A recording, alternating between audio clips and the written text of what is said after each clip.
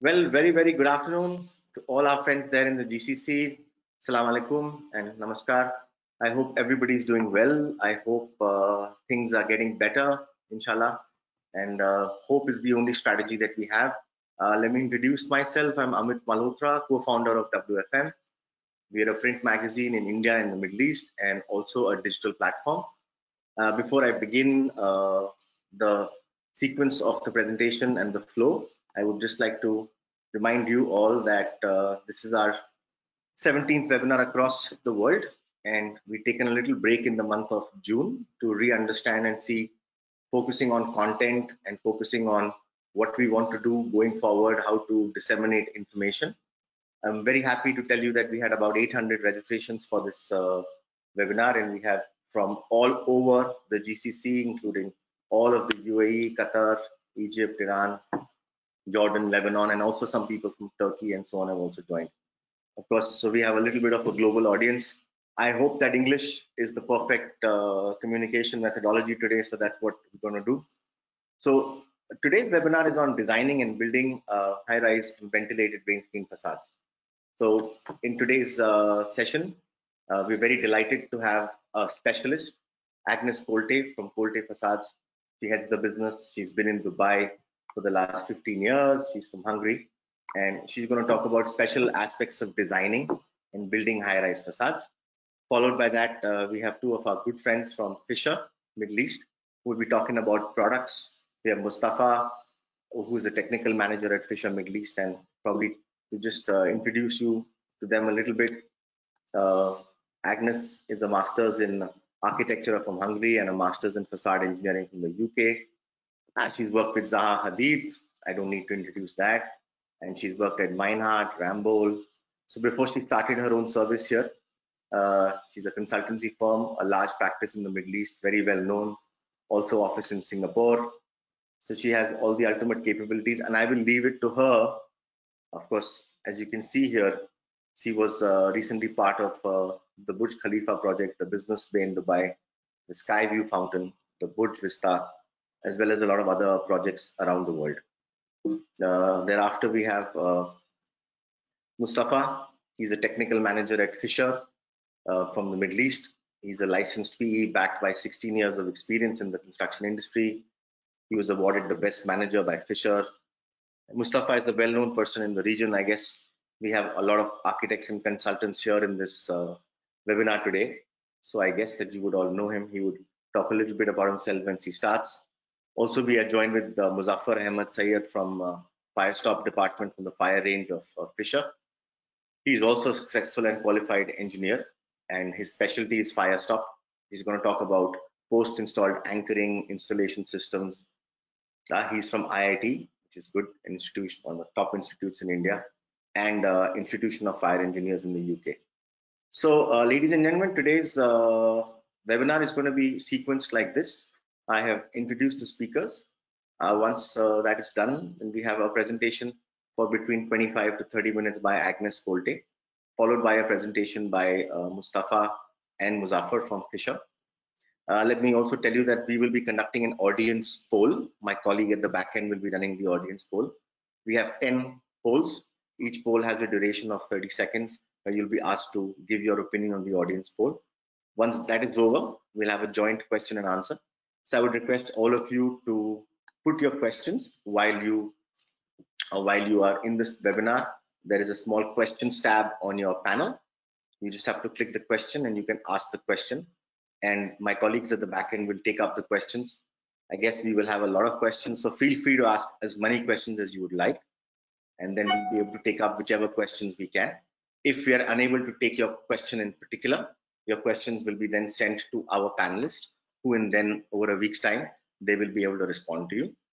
WFMmedia.com, if you are interested to see the presentation again, all you need to do is to go to WFMmedia.com and go on the webinar panel. And by tomorrow, we would have posted the live webinar over there as well. I just give you a small brief of Fischer Middle East. I think Fischer is synonymous to fixings, and everybody who's been in the facade and fenestration business should definitely know Fischer. It's a company which was founded in 48, and It has pretty much offices all over the world, manufacturing plants all over the world, 1,500 plus patents, awesome, and 14,000 products. So as you can see here, they're a worldwide company. They're a specialist, and they're a very well-known specialist in the field of anchors, fasteners, Firestop, and other solutions. This is just a viewpoint of their factories around the world. So I would now like to ask to bring on Agnes. My colleague at the back end will make her the presenter, please. And Agnes, over to you now to give your presentation.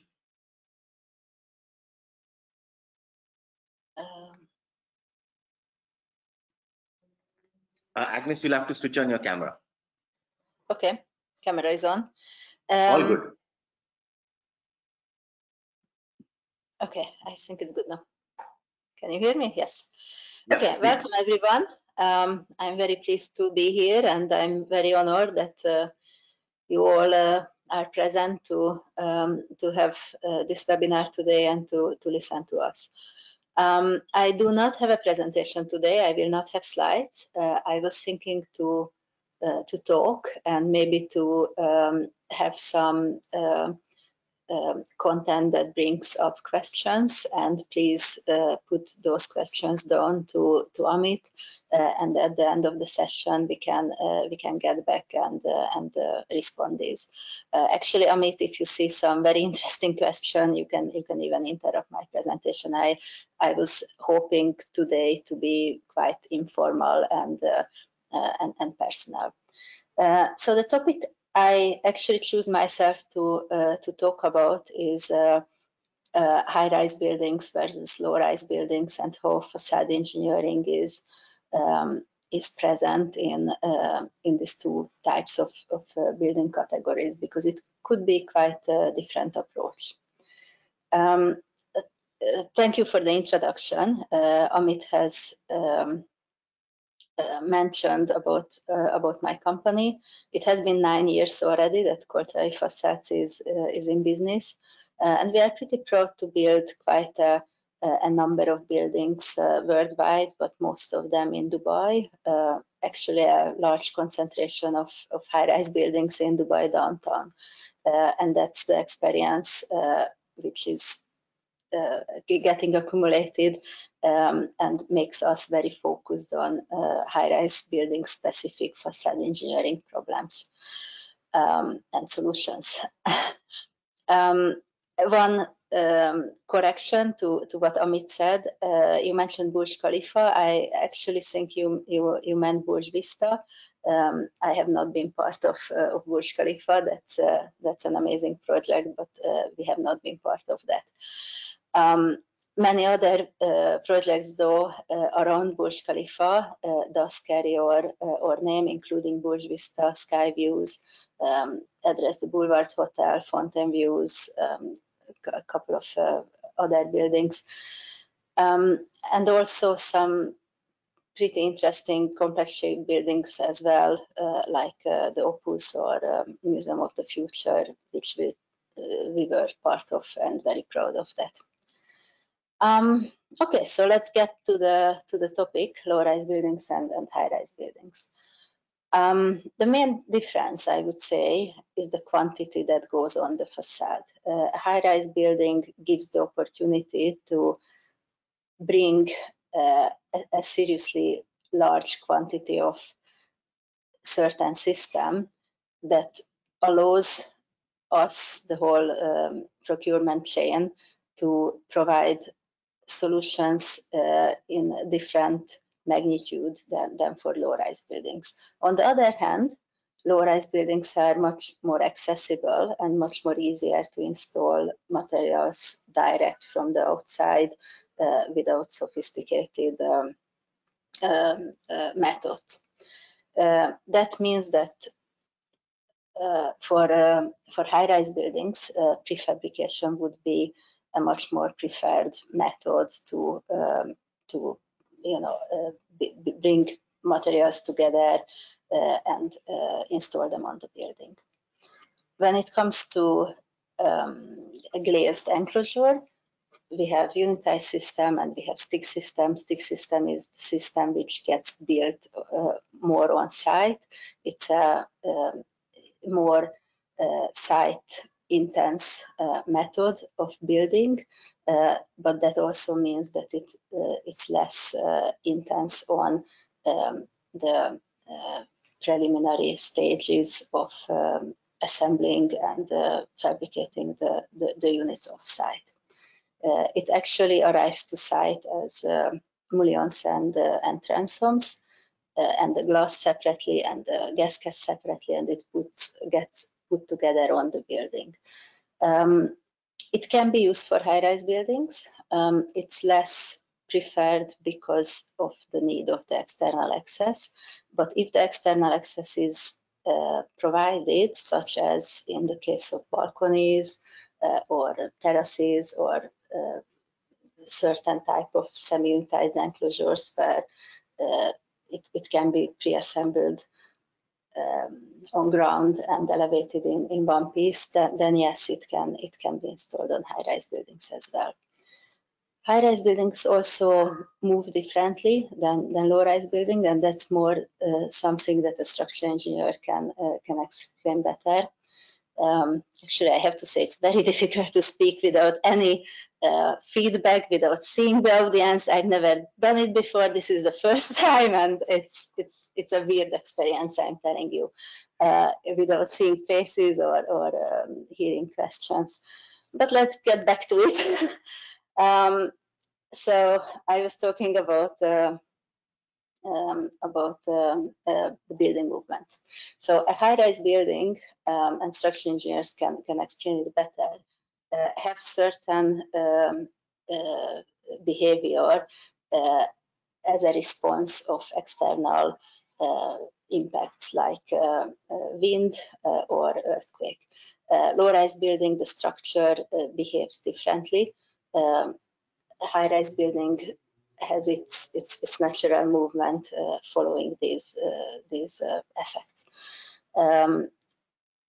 With the facade cladding, we have to allow for these movements. This does not happen for low-rise buildings. It's more a high-rise building thing. So the importance of movement accommodation is an extremely big difference when you are approaching these two.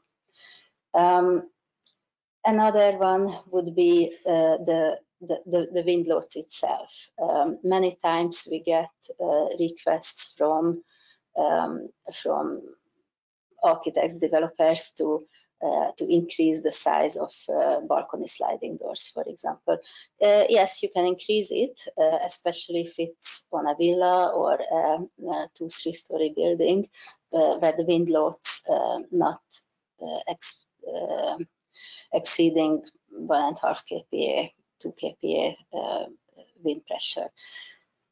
On larger buildings, there could be localized spots for wind pressure which are higher than the typical, and those in the downtown area, for example, it goes up to 5 kPa easily. So the same balcony door which works for 1.5 kPa will not work for the 5 kPa wind load. It will be smaller, or it will be bulkier, or maybe it's not even possible. Fire, I wanted to mention that's also important to look at how fire spreads and behaves when it comes to a larger building. These days, it's a lot of focus on fire protection, and I think one of the presentations after me will explain about perimeter fire safing. That's again something which fire compartmentalization, the location and the sizing of these details and interfaces is something that has to be looked at with additional care when it comes to a larger building. Many times we have the question of solid cladding, whether there are any alternatives of stone cladding, GRC cladding, metal cladding, pros and cons of using these.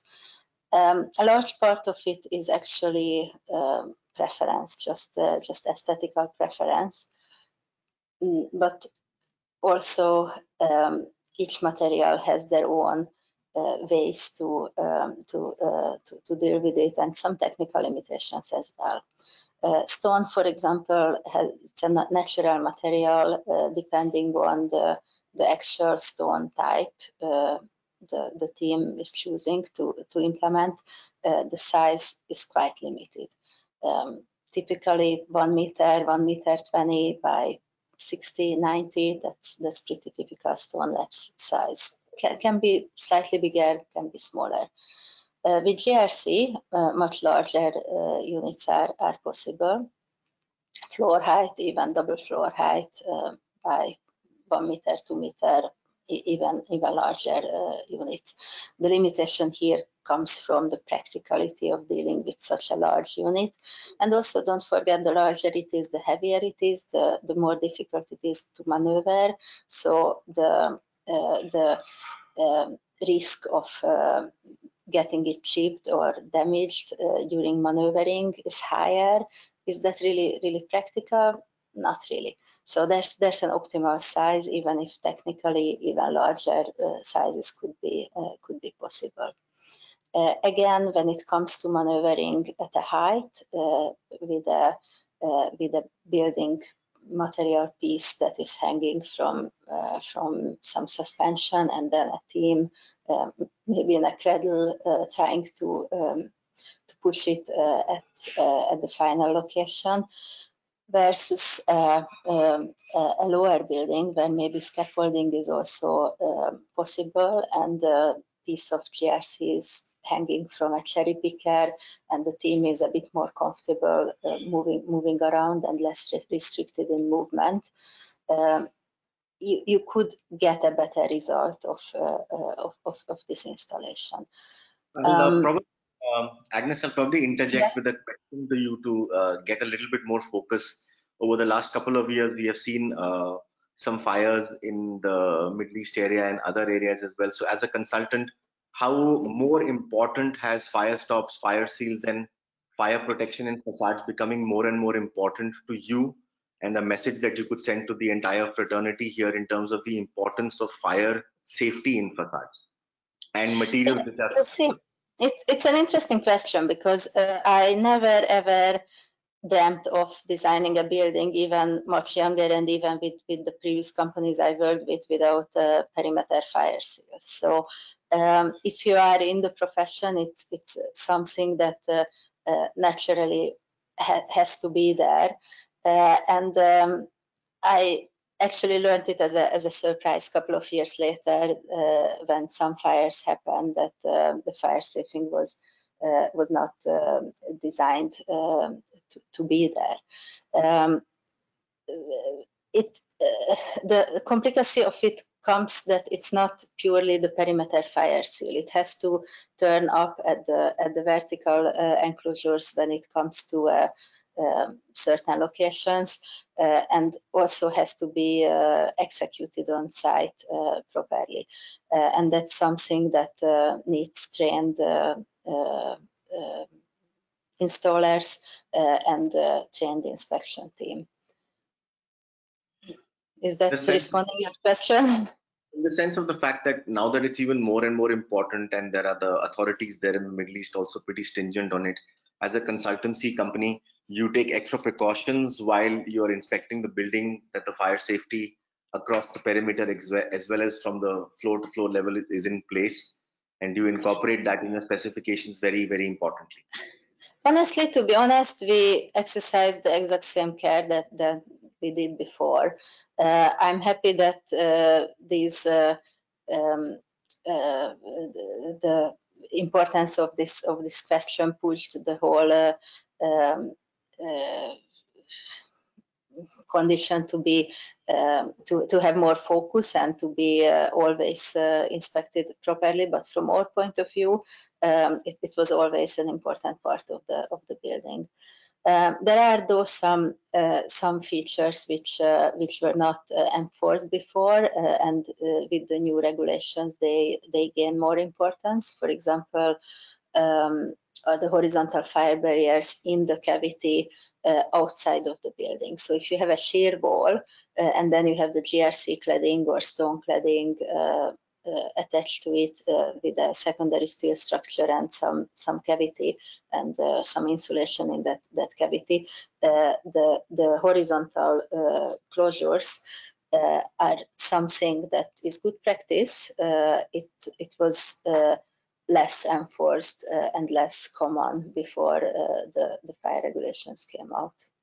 And share with us, which will be interesting for everybody. Like everybody's journey is always tough to start your practice and where you are today. You share with us one of your most difficult projects and how you overcame your client and architect and the consultant and the money. And you know, it's important. Everything looks very rosy in front of it when the building is over, but the pain that you went through and you fought for quality and you won over that. You see, I don't have a favorite project. I actually have many projects that I like that we worked on, and that's one good thing about the previous period and the abundant number of projects we had in the UAE, that I could actually choose projects to work on where architecturally we were inspired to work on. My experience from all these years, every project has some difficult person. It could be on contractor side, it could be on the client side, architect side, and on some projects maybe I'm perceived as the difficult person. It's a personal thing, and I don't think that it should influence the outcome of the project. I think if the team is watching the benefit of the project, then the project will be successful. So a building is designed and built to be there for, depending on the function, minimum 20, but typically a 60 years design time. So the main structural elements are even longer, and you want this building to perform well during this period. And during this period, there could be wind events, earthquake events, unexpected temperature extremes, and the building has to withstand this. And it doesn't really matter if there was a meeting or two where people had a bit of difficulty. At the end, if that building performs well and investors or owner or operator finds that the building skin is doing its purpose of closing off the external environment and protecting well-controlled internal environment, and that means solar control, temperature control, air, dust, noise, fire, all these, water as well, then the building is successful. So one I'd probably put another question to you, that as a consultant here, and you've been working here in the Middle East for quite some time, as a consultant, what would you like to tell the whole community which is joined here from the GCC? We have over 350 people listening to us right now. As a consultant, if you have a concern to clients and developers and architects, what would you tell them? Not just that they should listen to you, what you tell them to do in terms of the design. What requests do you have?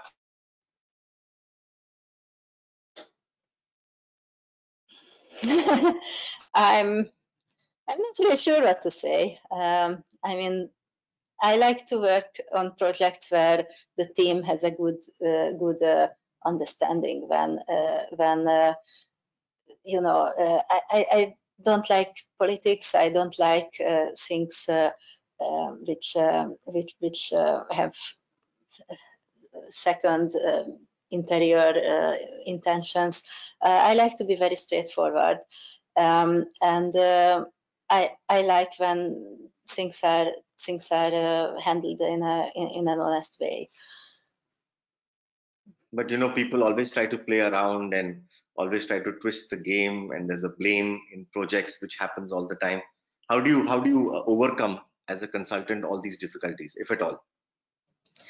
Well, you see, that's what I try to say, that there are technically correct ways. I'm not even saying that there's only one technically correct way. Sometimes things have, many times in life, things have different solutions and different ways to look at it. And actually, there's no such a thing really as a correct solution. There's an optimal solution for the given condition, and that condition is the function of the building, the project budget, the aimed use and the quality level of the building, the time frame. So that optimal solution, if people in the team are representing and working towards an optimal solution, then at the end it will succeed, and there's nothing else behind it.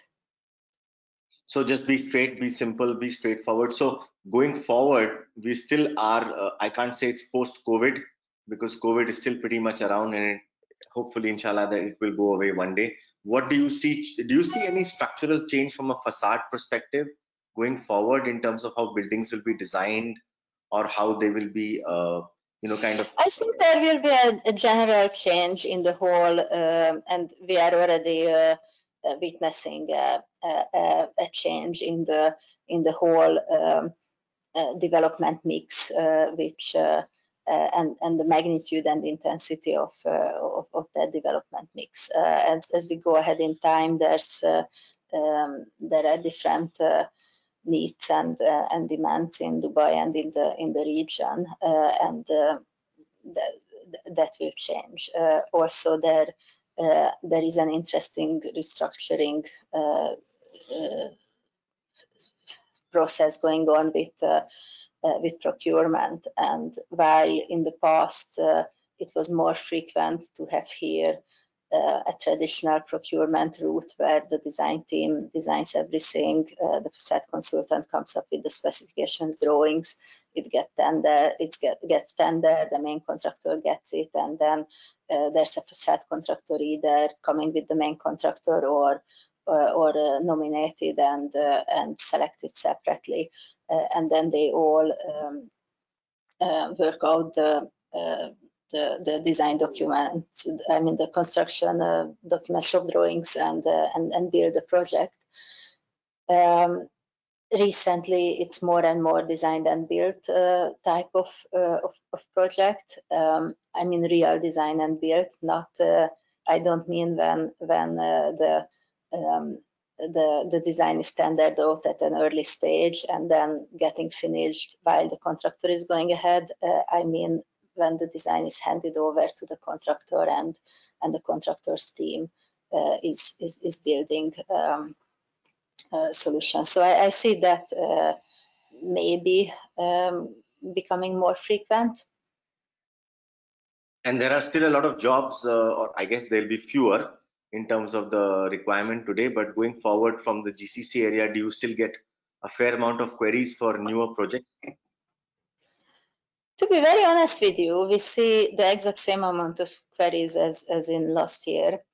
The big difference is making decisions and awarding those projects, which we see much slower than before, and that's probably also the carefulness that this COVID uncertainty brought to everyone. But there is still a positive hope for development and more scrutiny on the project and being more careful of things. And then from a perspective of fixings, fire safety, all of this, you think going forward will become more improvised or more important? safety as an overall subject? Yeah, I mean, it's always a target and always an important thing. Whether it will be more important, I think if it was not important on any projects before, yes, it has to get important. But it's something that that should be important. I mean, the volume of projects will reduce, and there's a great big range and selection of already completed buildings or near completion buildings, which is available for investors. So there is a harsher and harsher competition, and in that competition, building performance, safety, reputation, general reputation of the developer, of the designers, of the contractors is more important, should become a more important factor than before. Like you said, there is still queries coming, and the similar amount of queries are coming, so work is still going to be there. Of course, for the next 3 months, I guess there'll be lesser, but then we all hope and believe that things will be better in the future. You know, Dubai is a place for optimist people, and that's one thing I enjoyed living here for 15 years. I have this theory that in Dubai, people are generally happy because whoever is not happy would find another place where he's happier. Yeah. So yeah, there's always optimism. Let's see what comes out of it. Right. You have any closing remark, or I'll move to the next presenter. Okay, well, I do hope that I do get questions from the audience on high-rise buildings and low-rise buildings. I wanted to mention about each system, which is definitely a solution more appropriate for low-rise buildings. I wanted to mention about stone fixing methods. Wet set stone where it's glued to the wall is something that should be only used on basically ground floor areas, only a couple of meter height. And mechanically fixed stone is something which should be on higher elevations, but again it needs to have certain type of engineering, and also the stone material is a very important factor in it. And I started to talk about potential alternatives and how stone can or cannot be substituted with GRC or precast or EIFS or other materials. And you know, if anyone interested and have a specific question, then please do so and put it in the chat. Yeah, we'll take the questions towards the end of the seminar after the next. Well, thank you very much, Agnes, for sharing your experience, and still welcome. And stay there while the other come on board. Thank you very much, Agnes. Thank you. Thank you. You're very welcome. Request my backend team to please put on Mustafa's screen here. And Mustafa, maybe you can reintroduce yourself a little bit, and the floor is yours. Hello, Assalamu alaikum. How are you again? Thank you, Ahmed, for your nice introduction. I would like just to highlight one more thing. Before I joined Fischer, I worked also 7 years in facade industry.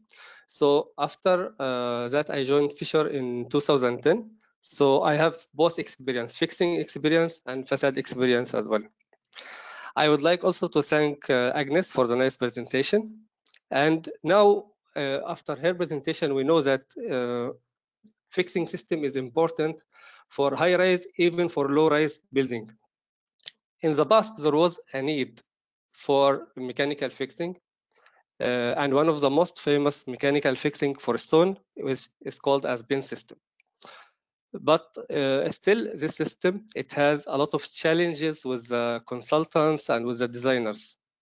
Some of the main challenges, one main thing is the thickness of the facade. As we know, we have to fix the fixing on the edge. So the edge is very important factor. And minimum, I think, is 30 mm for soft material and 20 mm, it can work for hard material with care. Second more important factor is the offset from the wall. Usually we have a small sizes of stone, and when we have big distance or big offset from the wall, I don't have always concrete to fix my anchors. So what will happen? I will have a lot of anchors on the bracket and on the anchor as well, and I might have here a masonry, which will create a need of some time for a secondary steel structure. The third challenge is the type of the wall itself.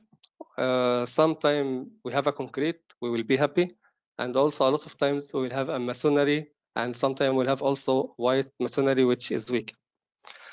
These challenges we face in the design stage, but this is not the only challenge. If you focus in the screen now, one of the most important real challenge for the bin system is how to install it in the site. Usually, because they have to fix the bin on the thickness, so they have to drill in the side of the panel. Laborers, to take care that they have not to scratch the surface of the stone, they go a little bit backside and they drill on the side. When they do this, unfortunately, they do some failure to the panels, and they take the easy way by put some repair for the stone or some epoxy and fix it. What happened here? The system not became a mechanical system, it became a mechanical system with glue. And it can cause a failure or safety in terms of when we have a thermal expansion, or also after the time with high temperature here in our region, the glue here can change. So we can have also a failure due to after some years of gluing problem.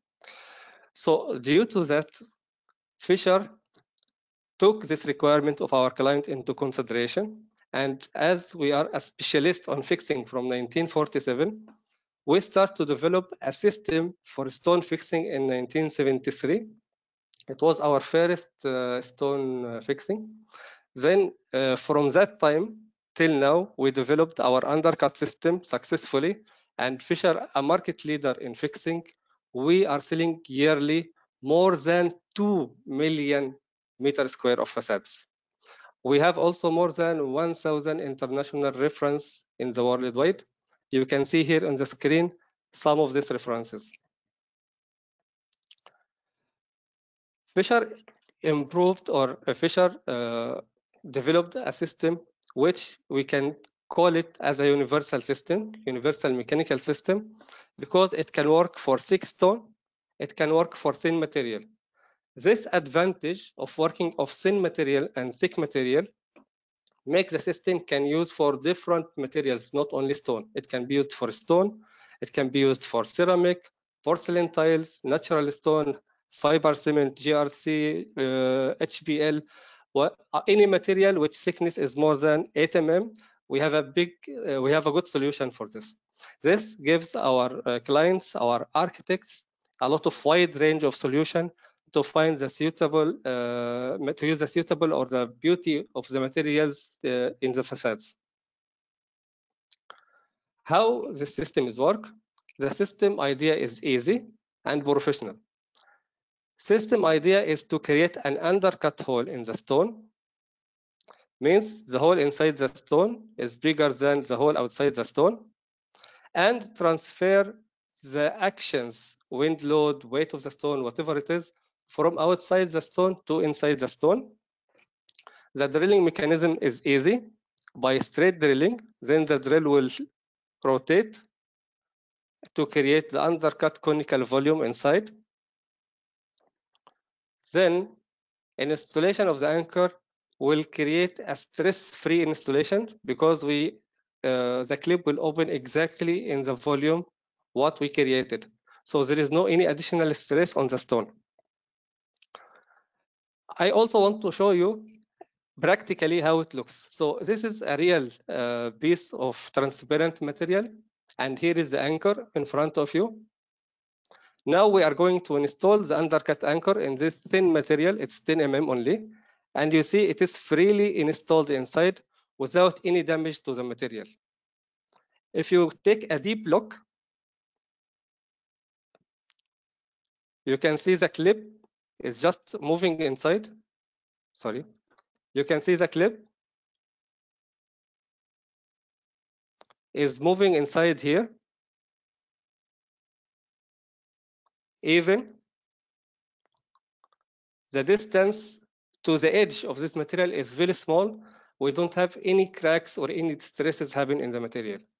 That's how it is going inside. To understand the benefit of our system, we created a structure comparisons between pin system and undercut system. You can see here two different panels we modeled in finite element software. A structure engineer can understand how this can be modeled in the software. You can see here this panel is with pin system and this panel with undercut system, and all other conditions are same. We did not change either the panel size or the wind speed, wind suction, or whatever it is. When we do the comparison, you can see here the colors of the stress diagram. So you can look here that how much the stress is very high in terms of pin system. It reached almost to 56 megapascal, while the stress here for normal system is only goes to between 12 to 24 megapascal. That means we can reduce the material stress, the stress on the material by almost more than 50%. We made a conclusion for this. We did a lot of case study, not only one case study. Some with height to length ratio 1, and one was height to length ratio 2, means a square panel and a rectangle panel. And we measured or we checked how much is the deflection, how much is the undercut moment, and we checked. We found that the moment of the undercut related to the moment of the edge is almost only 36% out of it. What does this mean? It means that we can reduce the thickness of the undercut if we have a panel of 50 mm. The thickness can be reduced almost to 30 mm only.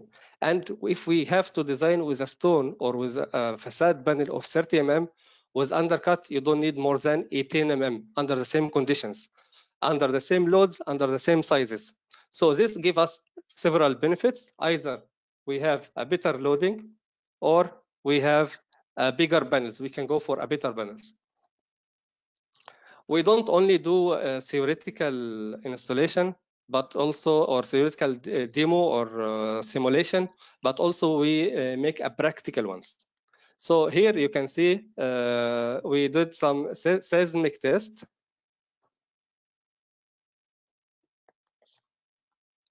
So under the seismic wave and impact loads,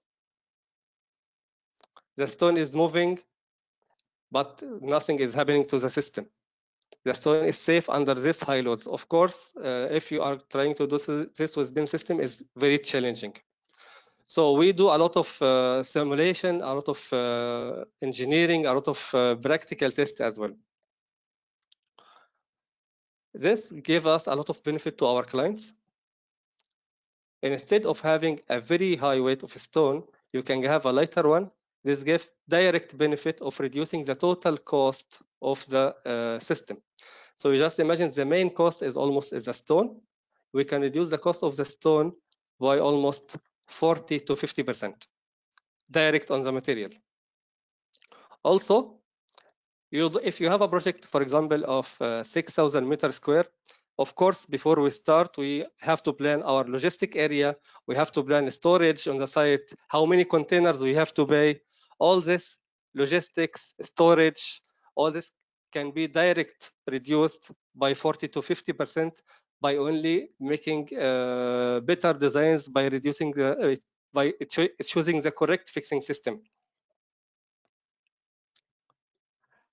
Also, reducing the weight is very important. You just you can imagine when the labor is lifting panel which is 100 kg weight, is easier for him to lift a panel which is only 50% of the weight, half the weight.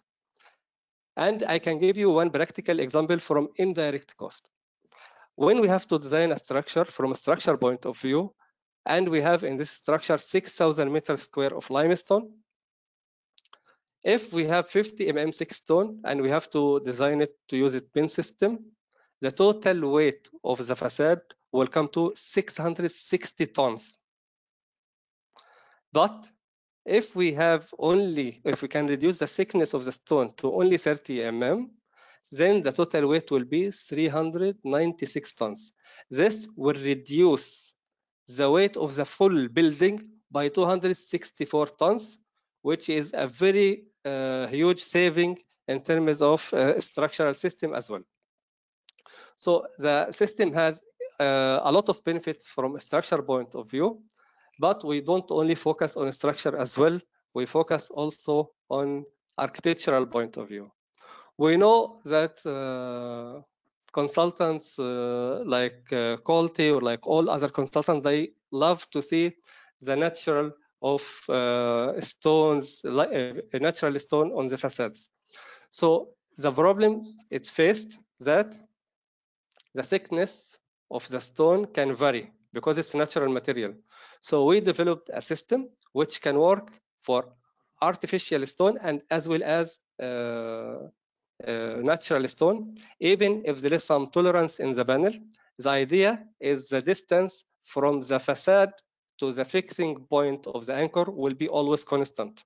And in between, it can take whatever difference or variation in the thickness it is. So this will lead to less work in the site for adjustment and better, amazing looking from facade architectural point of view. Our main aim also in Fischer, not only the product, but the quality. So when we developed the system, we developed also an easy way of quality check to be sure that the system at the highest level of quality.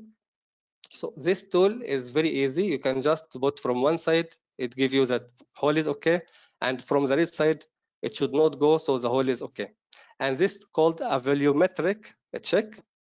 So these tools, you have to put inside and click. If you see the red mark, that means the hole is not okay. If it is not visible like here in the video, means the hole is fine. So also the quality check is not required a high-end professional engineer to do it. It can be done easily by our system.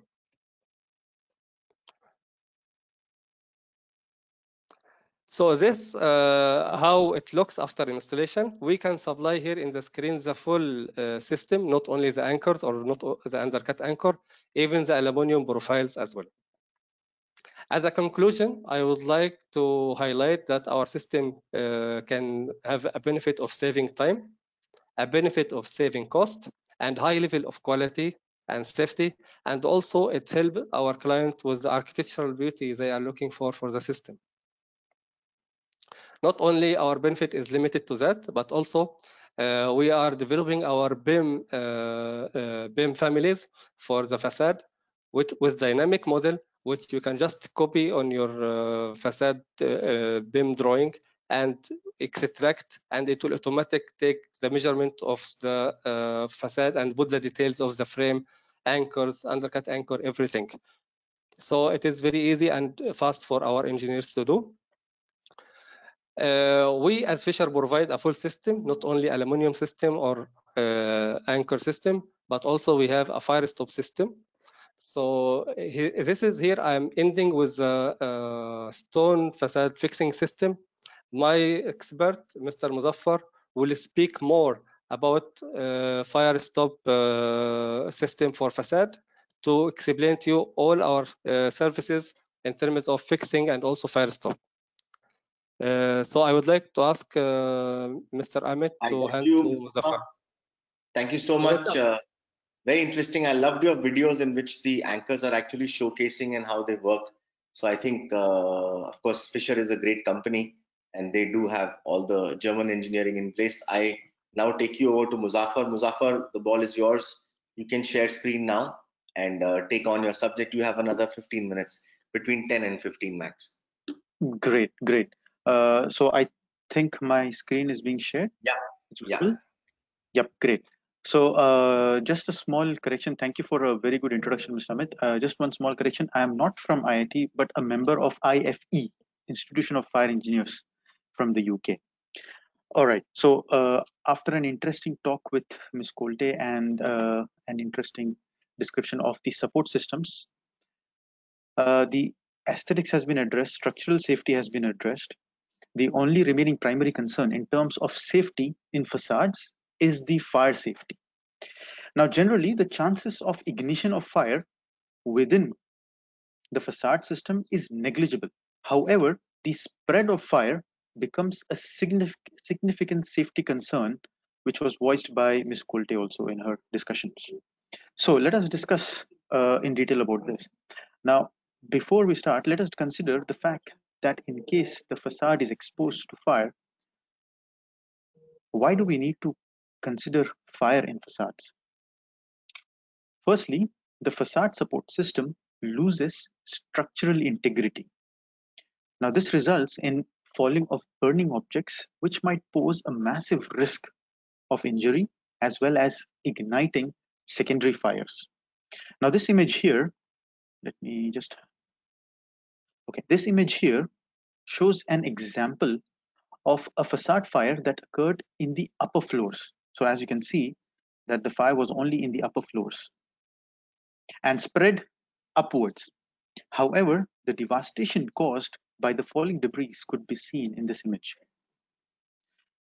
Secondly, there is a significant risk of propagation via the facade system itself, and we will discuss this risk a little in detail, keeping within the time allotted for this segment.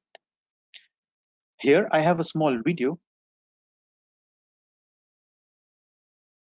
how a fire starts in a lower level, spreads via the facade surface, engulfing the entire facade elevation within a very, very short time. The speed and the extent of the spread of fire depends on several factors, including the facade material, the fire compartmentation, among others. In this case, we could see it took a very short while for the fire to spread to the highest floor. Now, once spread on the surface of the facade, the fire could quickly re-enter the upper floors, thereby ruining the entire passive fire protection of the complete building. Facade fires have been witnessed in several significant buildings, most recently in the Apco Tower in Sharjah, UAE. Now, improperly sealed perimeter joints or cavity barriers and use of non-tested materials cost lives and huge liability losses. This is the reason why this fire safety in facade is a primary concern for many people. Now, we as Fischer help in the fight against the propagation of fire and ensuring the compartmentation is maintained, thereby saving lives. I would like to quote our owner here, Professor Klaus Fischer, who said that safety is the primary concern and we would never put safety on the line for business purposes. That being said, for an easier understanding, we look at two main types of facade we encounter in high-rise buildings, namely the curtain wall and the ventilated or rain screen facades. Curtain walls are an outer envelope of the building. The buildings with curtain walls do not have an external structural wall, and these facades are generally governed by aesthetics and are responsible for shielding against the external weather elements. On the other hand, the ventilated facades are also an aesthetic skin over the building structural wall, and they also aid in overall insulation of the building from the weather. Now, there is a ventilation gap behind the facade itself, and let's look at what are the fire safety challenges in both and understand how the fire spreads in either of them. So what I've done is, this is a section through a building with a curtain wall facade installed on one side and a ventilated facade on the other side. When a curtain wall is exposed to an internal fire, the first route the fire and smoke spread is via the unprotected gap between the slab and the wall. Now Fischer provides a solution to close this gap and prevent the internal spread of fire and smoke. However, there is a second route the fire could take, that is from the external side after the glass panel have broken under extreme heat. This is known as the leapfrog effect and is affected and is dependent on the type of the facade, the size of the spandrel panels, and other active systems in place. Now, on the other hand, the fire behavior in the ventilated facade is slightly different, as in the internal fire could reach the ventilated facade system via a broken opening like the windows or doors in the structural wall. The fire would rapidly propagate within the ventilation gap, and this phenomenon is known as chimney effect or the stack effect. Now Fischer protects against this propagation of fire in this gap.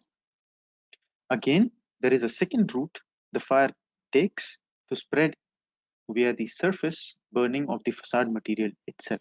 And this is again dependent on the characteristics of the facade material itself. Now, there are codes and standards in place to address this fire behavior as well. So the summary of the code requirements for curtain wall facade is to ensure that the fire rated floor is extended to prevent the internal spread of fire, and then the minimum spandrel height is as a guideline to take care of the leapfrog effect. Now the code issued by authorities have jurisdiction. Example, the UAE Fire Life Safety Code also has detailed guidelines on this with a similar intent of addressing the internal as well as external spread of fire in the curtain wall facades. Similarly, for ventilated facade, the code requirements ensure the compartmentation within the ventilation behind the facades to prevent the spread of fire via the chimney effect, and also there are guidelines on the facade material to restrict the spread of fire via the surface spread of facade of fire. Sorry. Now, the code issued by authorities having jurisdiction, again, for an example, we take the UAE Fire Life Safety Code, also has a detailed guideline on this with a similar intent of addressing the spread of fire within the ventilated facade systems.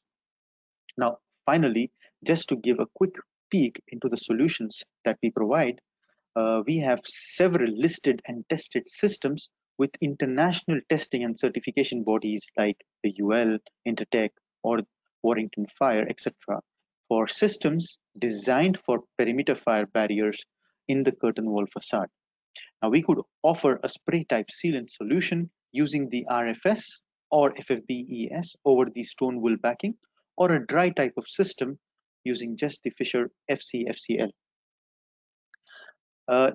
Just to briefly show you the application of the wet system, which is a very fast and effective way of providing fire barrier in the perimeter fire barrier systems, where the backing material is placed in and then the sealant is applied using a spray equipment. Now the RFS comes with a cutting edge system with just 1.6 mm of wet film thickness for a joint of up to 200 mm width, which has considerable saving in terms of the material. This is the finished look of how it would appear once the fire barrier is in place. Now, just to give you a brief comparison between the wet system and the dry system for fire stopping, there are certain underlying parameters that are affected and should be in consideration before deciding a particular system in a project. Now, for example, there is no water resistance offered by dry system and the movement capability is severely limited. Also, the logistics and the storage cost will be higher due to the increased spaced taken up by the product used for the dry system.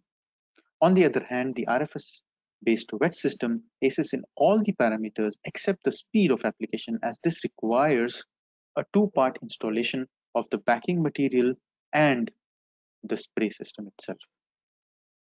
Lastly, we look at the solution that we provide within the ventilated facade system. As it could be seen in the image, this is the structural wall, and then you will have a facade coming over the compartmentation generated by the product itself. So the vertical compartmentation is provided by Ventistop, which ensures the ventilation is present in normal conditions, but would close once there is a fire incident happening within the facade.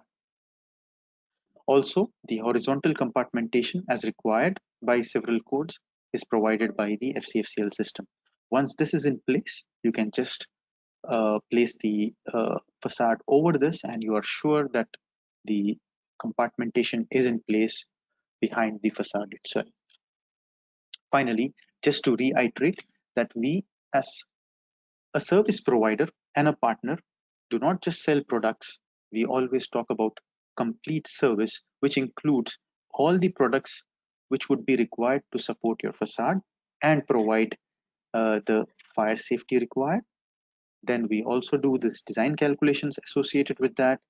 We customize the solutions as per the site requirement, including the engineering judgments required for fire stopping. And then we also go the long way by providing on-site support, demo, and hands-on training.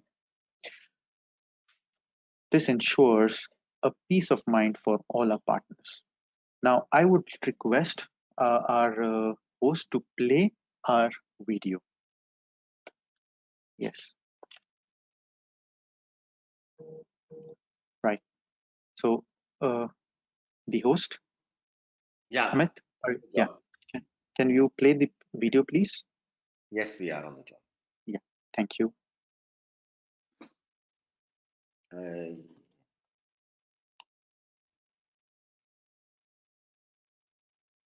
Just bear with us.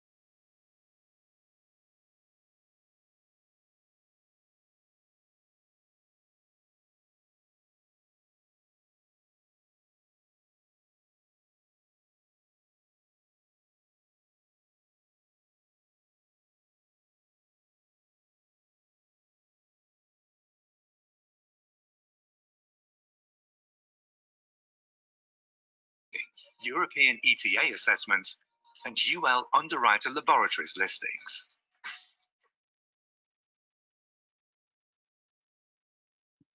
Well, that was an interesting video. Thank you at the back panel. Ladies and gentlemen, we just have a few minutes to go, and I'm going to set up a poll where I would be asking the question on the poll. You'll have 15 seconds to give your answer on the poll.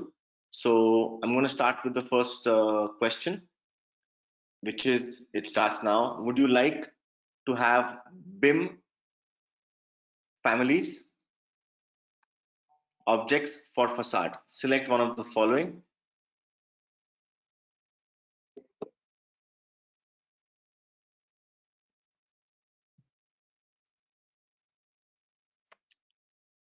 Like the second question, as you can see on your screen, which kind of facade fixing system do you use in your project? Please make your selection, ladies and gentlemen. I'll take you to the next question.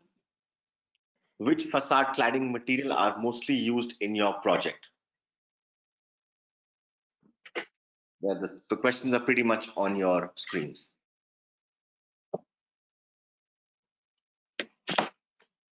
Could you take us to the next question, please? What is the average facade business value compared to the total value of your project?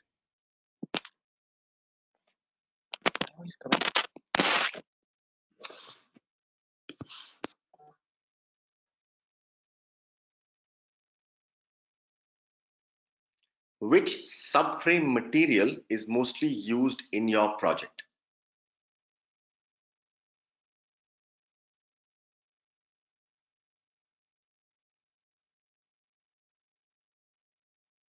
Next question, please. According to you, what is the most important factor that should be considered to design a facade?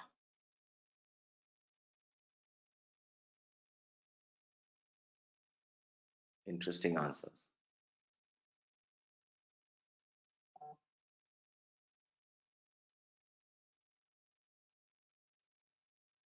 Next question. What is your preferred testing standard for the facade?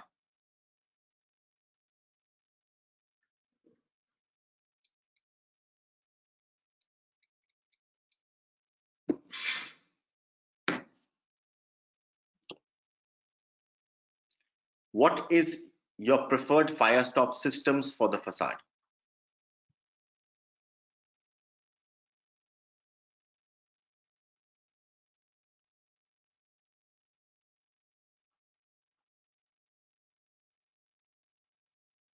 Just a couple of questions left.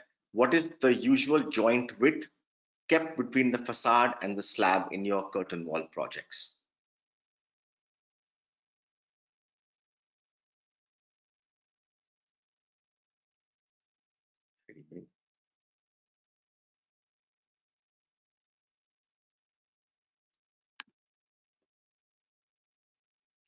What is your average Firestop facade joint consumption per month? That's just an ideation.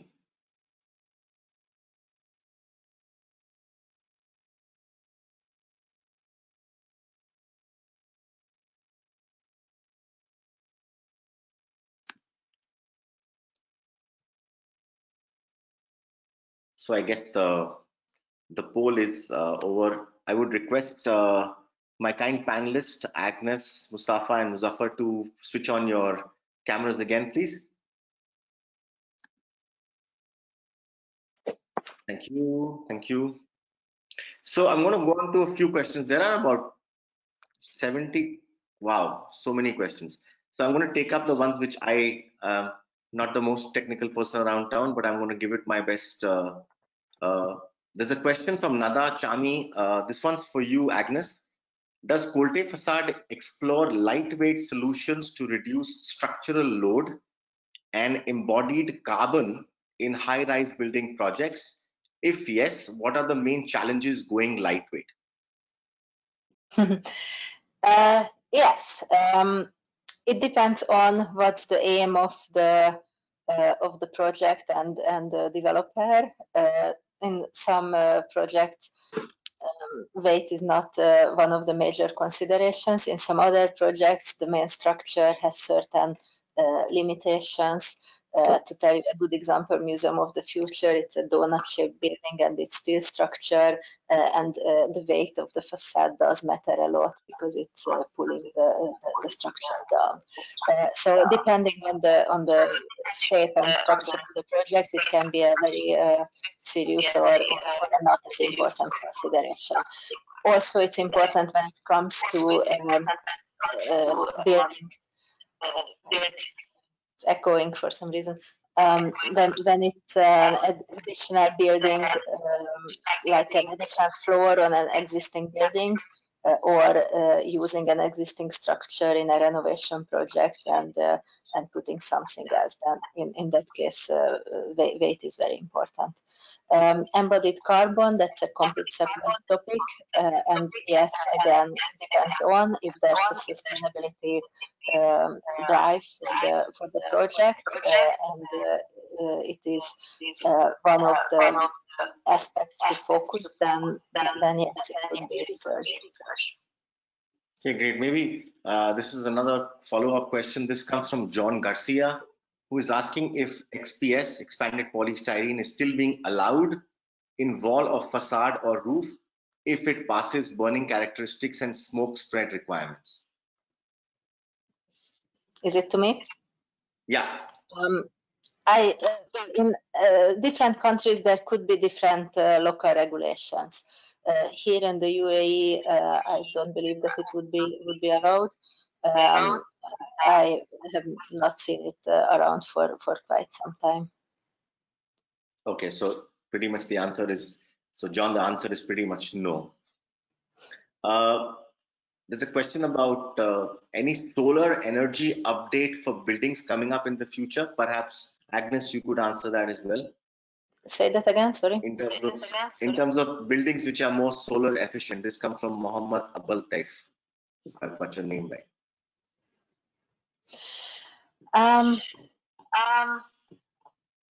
Okay, so solar efficiency can be most efficiently increased by adding external shading. If you add external shading,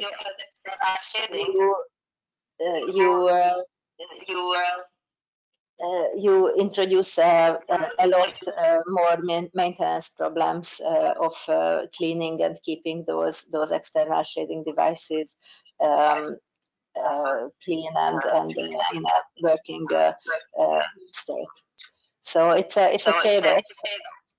There's an optimum. There's also the orientation of the building, which can be studied, and then there are additional levels of solar protection, the fenestration ratio, maybe using less transparent glazed surface on the building, and then if you use then selecting high performance coatings in a way that they have a very good solar performance.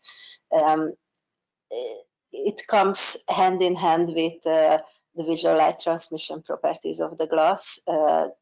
Very, very good solar transmittance tend to influence the light transmittance, but there are newer generation glass coatings where a very good selectivity number can be achieved, which means the light transmittance, visual light transmittance is still preserved, and the solar heat is cut off quite significantly. So there are different approaches, different techniques. Thank you. It has to respond the aesthetics, the aesthetic vision of the building. So there's a question for both Agnes and Mustafa. The question is from Edwin Augustin, who's saying, what is your opinion on the pin type fixing for stone facades? Mustafa, you can start this answer. As I explained in the presentation, bin system, I cannot say it's a bad system, it's a good system, but there is a challenging when you come to bin system. and there is a lot of limitations. So what we did in Fischer, we have a solution which can go across all these limitations. Main limitation is the size of the panel, thickness of the panel. All this limitation is there. So we have to take each case one by one. And when we have a case which we need a thin material, or we need to use a big stone panels, then we should not think for the pin system, in my opinion. What's your opinion, Agnes?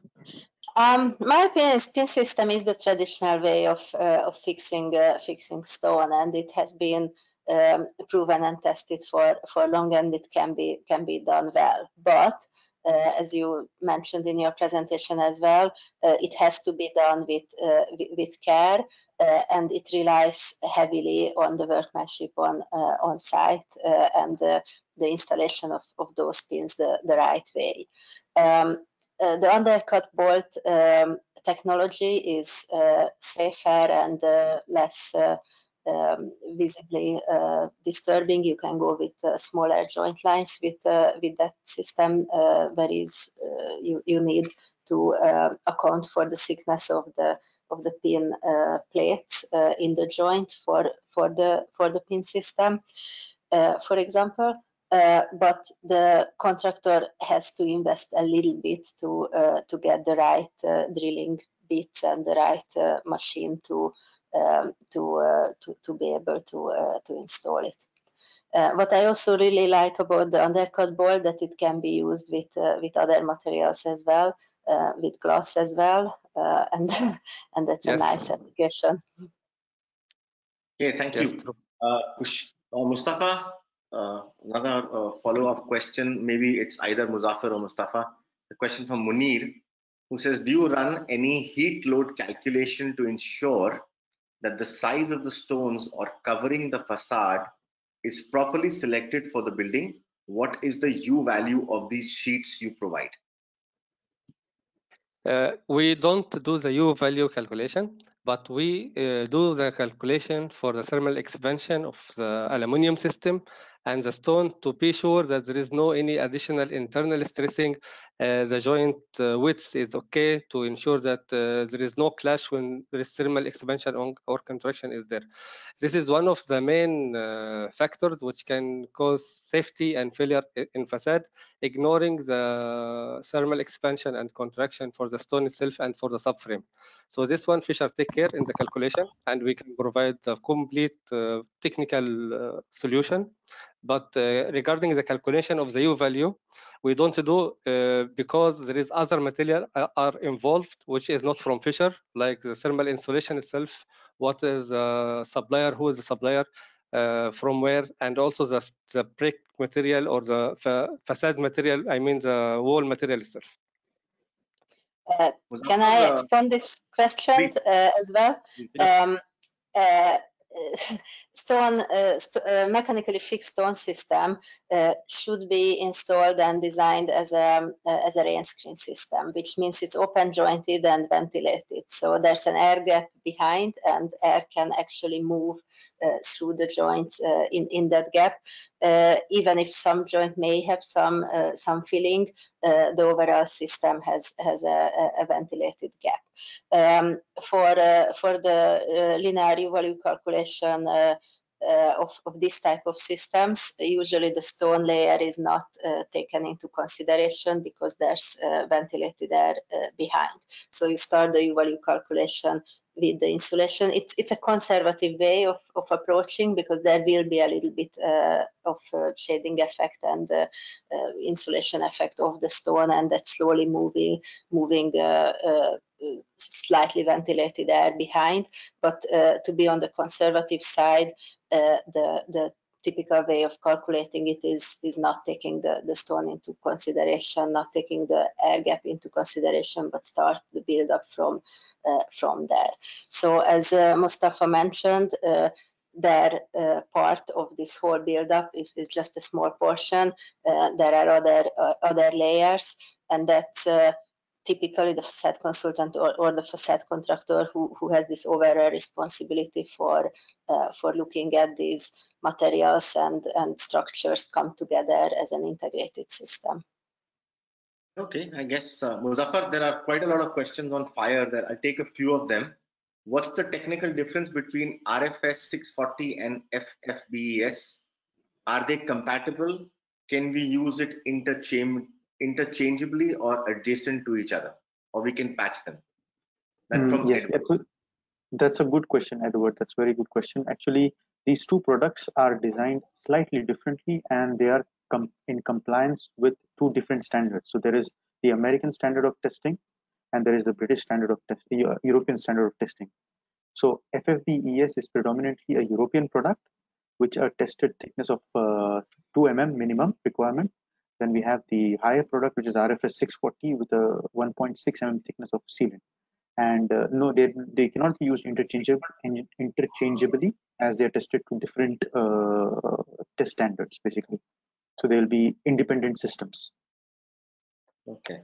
Are these UL tested or listed? UL as a laboratory, it is both a testing institution as well as a certification body.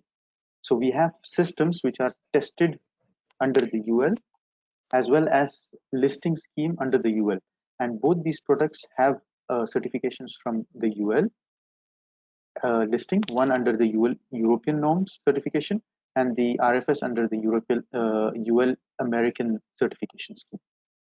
There's another follow-up question on that. Goes to you only, Muzaffer. For a Firestop, there are two questions actually. What's the lifetime of the product once you put it in place? And second question is, what guarantee does Fischer offer? Well, the product is age tested. So all of the Firestop products are required to be age tested, and our products are tested up to 30 years of age, life expectancy. And related to guarantee, it does guarantee or warranty is a very misunderstood topic, because it depends totally upon several factors, including how they are being applied. So once the product is applied, you can expect a product life expectancy of 30 years. And then if it is applied correctly, it will function correctly for 30 years. I think that would make sense. Okay. This is a question from Vaim Eid. He says, he or she, can you please advise why is the new trend of having very high light transmittent glass options in such areas as GCC? If that is the correct question. Agnes, perhaps you could answer that one if you know the answer. I'm getting the difficult ones. It's I wouldn't say it's a new trend. I mean, I have been here since 2005, and Sheikh Road was full of glass buildings those days as well. Whether it's the right approach or not, it's quite an aesthetic question, and many times the architect makes the decision based on, or the developer, architect and developer team makes the decision based on what they want to express with the building. Transparent glass buildings are have a different notion, a different secondary meaning than a more solid building. Local patterns on a building have a different feel than I mean the Islamic geometric patterns or like straight lines or patternless buildings. So these are all aesthetic decisions more than performance governed decisions, at least in the past 2-3 decades. It has been like that in the Middle East. But again, there are extremely good glass coatings with extremely good selectivity and high performance. It's still different than having a masonry wall or a solid concrete wall with insulation, of course. But it could be a bit misleading to see a glass building. It does not mean that it's a complete waste of energy. Okay, take a last couple of questions and then we'll wrap it up in the next 5 minutes. Perhaps I think Mostafa would answer this one. For the bolt type fixing for stone presented by Fischer, how would they manage if the base of facade is not straight, mainly due to the constructional errors or limitations? Will this call for additional usage of runners, or there are tolerances? If yes, how much? This is from Abhishek Sharan. Yeah, this is actually a really very good question.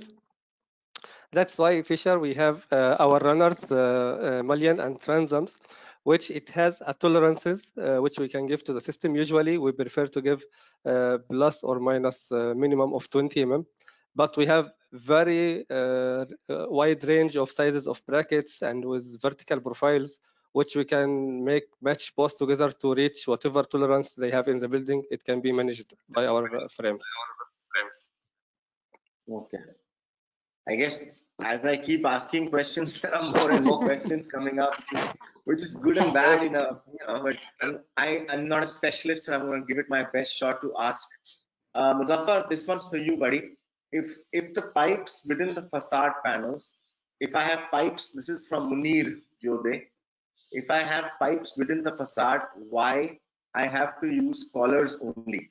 If I have a slab edge provision which allows me to fix pipe and put the sealant around, is there any direct system, or we should go with engineering judgment? Oh, well, this is a good question, because here there are two problems. One is you have something called a penetration requirement, and then there is a joint requirement. So the question number one regarding collars, collar would be only required if it is a kind of a combustible pipe, right, to close that gap. However, now when you have this kind of mixed up system, then the only solution would be to go with an engineering judgment with a product which is tested for both joints as well as penetrations, like the RFS 640, which is an all-rounder, which is having a lot of testing behind it for penetration as well as joints, where we can combine these two together into an engineering judgment. So it's a little bit of both, right? Using your brain and getting the right product to work with it, I guess. Exactly. Using the right product and the right testing behind it, and then combining that with an experience, and then coming up with an engineering judgment for that. So another one for you as well, Muzaffer. Yes. This is from Adrian Jones, who's asking, we are still seeing a lot of ACP used in this region with wet seal joinery. What is the panel view of the fire spread propagation risk on the facade surface from these sealants? Does the use of this sealant and applicable backer rods not undermine the fire rating of the panel materials and the design system? If so, why is it still being used? Good question, buddy. Very, very good question. So if I understood it right, they are talking about how the sealant as well as the backer rod is actually adding into the propagation of the fire within the ACP panels. So to answer that, first of all, let me tell you that ACP panels and the ventilated facade system as a whole is always tested as a complete system under any of the testing schemes, be it the NFPA 285, which gives a testing of the spread of the fire over the panel. So in that system, when you go for the testing, you have to include, number one, the panel itself, the subframe itself, then the joints between the panels and the backer rod behind that. Being said that, then we have sealants which are fire rated that could be used along as a system. So if the system is passing under an NFPA 285 test, then it will be certified to be used for the usual application. However, we do not want to use any non-fire rated sealant or non-fire rated backer rod, which would add on to the fire, which would automatically fail the NFPA 285 test. Okay, I'm gonna take the last question. I'm sorry, ladies and gentlemen, you have a lot more questions. First of all, before I answer the last question, all the presentations that we have shown will be shared on wfmmedia.com. For those of them who would like to access them, we will put them up by tomorrow. Please bear with us. And also the names of the presenters, Fischer and Agnes, are there. If you would like to reach out to them, if it's okay for them, kindly do reach out to them. Sure. The questions which have come from you, we will send out to them so that whoever can answer those questions separately on a call or on an email, they will take it forward. And I take a last closing question. How much, Agnes, this one's for you, I guess. How much is the drop? How much is the drop in sound reduction due to the aluminum framing on the facade system in general? Say my glass has a 42 dB RW. What will be the expected overall sound reduction, including a facade framing? Okay, there are some rules of thumbs for this, but it heavily depends on the type of the framing as well. And actually, unitized system where it's a male-female mullion coupled together and there's a soft gasket in between tends to behave a bit better than a stick system, which is a box. Where's my camera? A box section continues inside outside. You can also improve the acoustic rating of it by acoustic consultants sometimes advise on stuffing the empty mullion with some kind of rock wool type material. It can be done with stick system. It cannot be done with unitized system because it blocks movements. So it heavily depends on the type of the frame, but there is a reduction. There's also much more reduction if it's an opening window or opening door than if it's a fixed glazed structure wall. All right. I think thank you to all our attendees here from all over the GCC. It's been a pleasure hosting this webinar today from WFM Media. As you can visit our site, let me add 1 minute before I say bye. We're actually working on building the world's first and the world's largest virtual community for the window and facade industry worldwide. And you will hear more from us and more about it in the next couple of, I guess by August, we would like to present this to the worldwide audience where people, architects, clients, consultants, buyers, and suppliers can get to talk to each other, can communicate with each other, can actually have a call together, have questions and answers together, and actually build the world's first real-time virtual software related virtual community built on a very nice software at the back end, which we've been working on for the last few months. With that, I'd like to thank Agnes once again for joining today. It was brilliant. I think the Q&A, I should have started from Q&A right from the beginning. Yes. Mustafa, thank you very much once again. Thank you. Muzaffer, thank you. I'd like to thank my team at WFM Media back here to have organized this show, and we've had a wonderful last 1.5 hours. With that, good evening, have a nice rest of your day and the whole week. Khuda Hafiz and namaste from here. Thank you very much. Thank you. Thank you. Thanks everyone. Thank you. Thanks for listening. Thank you. Bye. Thank you. Thank you.